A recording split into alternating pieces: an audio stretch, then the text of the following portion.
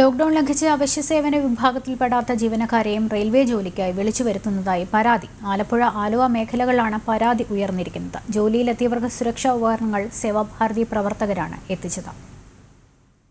Cherthala railway സ്റ്റേഷന് സമീപത്തും ഹരിപ്പാടും ജോലിക്കായി അയച്ചവരാണ് പരാതിയുമായി രംഗത്ത് വന്നത്. കാട് വെട്ടിത്തെളിക്കൽ, ജല്ലികോരൽ തുടങ്ങിയ ജോലിക്കായാണ് അവശ്യ സേവനമെന്ന് നിർദ്ദേശിച്ച് ഇവരെ വിളിച്ചു വരുത്തിയത്. ട്രെയിൻ ഓടാതിരിക്കുന്ന വേളയിൽ 7 പേരെയാണ് ഒരു സ്ഥലത്ത് നിയോഗിച്ചത്.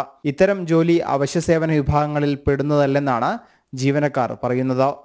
ഞങ്ങൾക്ക് ഒരു നിർദ്ദേശവും തരുന്നില്ല. വാക്കാൽ പറയുന്നു ഇന്ന ദിവസം വരിക, എന്താ ഡ്യൂട്ടി എന്ന് പറയുന്നില്ല. വളരെ എമർജൻസി ഡ്യൂട്ടി എന്നാണ് പറഞ്ഞത്. പക്ഷെ ഞങ്ങൾ ചെയ്യുന്ന ഡ്യൂട്ടിയൊന്നും ഒരു എമർജൻസി ഡ്യൂട്ടി ആയിട്ട് തോന്നുന്നില്ല ഞങ്ങൾക്ക്. കാര്യം അതുപോലെ ഒരു ഡ്യൂട്ടി ഇപ്പോൾ ഗ്യാങ് 10-50 വണ്ടി ഓടുമ്പോൾ ഉള്ളൊരു വർക്കിന് പോലും ഇത്രയും പേരില്ല നമ്മുടെ ഗ്യാങ്ങിൽ. ഇപ്പോൾ വണ്ടി ഒന്നും ഓടാത്തപ്പോഴാണ് ഇത്രയും അധികം ആൾക്കാർ. സാനിറ്റൈസർ, ഗ്ലൗസ് തുടങ്ങി സുരക്ഷാ ഉപകരണങ്ങൾ ഒന്നും ഇവർക്ക് നൽകിയിട്ടില്ല. ഇല്ല, ഗ്ലൗസ് ഒന്നുമില്ല. പിന്നെ സാനിറ്റൈസർ അല്ല തന്നിരിക്കണം, ഞങ്ങൾക്ക് ഹാൻഡ് വാഷ് തന്നിരിക്കണം. ഞങ്ങളിപ്പോൾ ഗേറ്റിലുള്ളവർക്ക് മാത്രം ഒരു ബോട്ടിലിൽ ഒരു 100-200 മില്ലി എങ്ങാണ്ടുണ്ട്. അത് ഞങ്ങൾ വെള്ളം ചേർത്താ വെച്ചിരിക്കണം. മതിയായ സുരക്ഷാ ക്രമീകരണങ്ങളോടെ അത്യാവശ്യ ജോലികൾ ചെയ്യുന്നതിന് ജീവനക്കാർ സന്നദ്ധത അറിയിച്ചിട്ടുണ്ട്.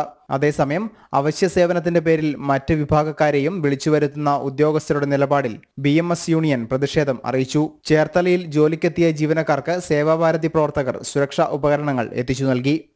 ജനം, ആലപ്പുഴ.